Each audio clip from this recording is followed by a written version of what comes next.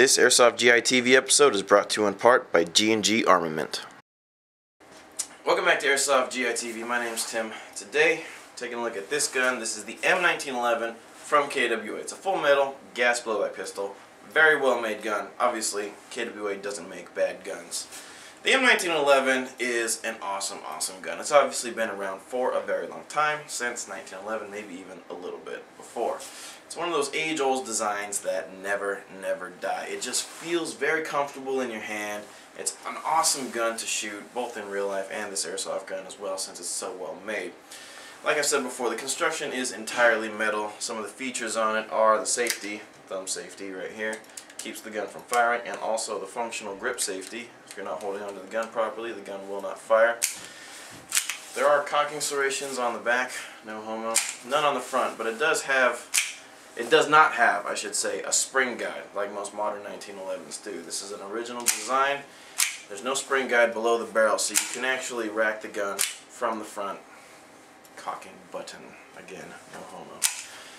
The magazine is a single stack 15 round magazine, so you can hold 15 in there plus 1 in the chamber. I will mention something though. If you have the magazine completely full and you put the mag in the gun, the chamber will push the BBs down just a little bit, and since KWA has this locking follower on the bottom, you're only going to be able to fire one shot before you have to take the mag out and push it in again. So I would only recommend putting 14 rounds in this magazine.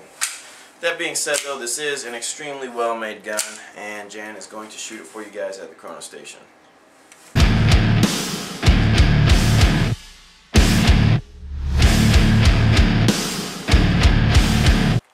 Hey guys, this is the KWA M1911. It has a single stack mag and it holds 14 rounds. Let's test it out.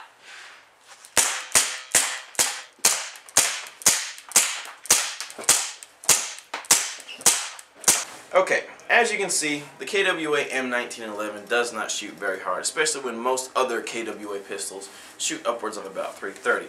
That being said though, 280 to 290 FPS is plenty for a sidearm. This gun is going to remain in your holster most of the time anyway, until you pull it out and shoot someone, and it's most likely going to be close range. If I had to pick one thing I didn't like about this gun, it's the fact that it is completely blank. Okay, there are no trademarks on this gun at all. KWA did not pay Springfield for the trademarks. They didn't even put their own logo on here. Okay, there's no KWA anywhere but the box.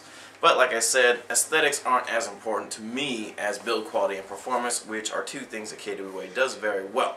This gun is for sale for $155 on AirsoftGI.com. For a little bit more, you can get the player package, which comes with a bag of BBs, a silicone spray bottle, and a propane adapter. So take a look at this gun if you're into the classic looking M1911.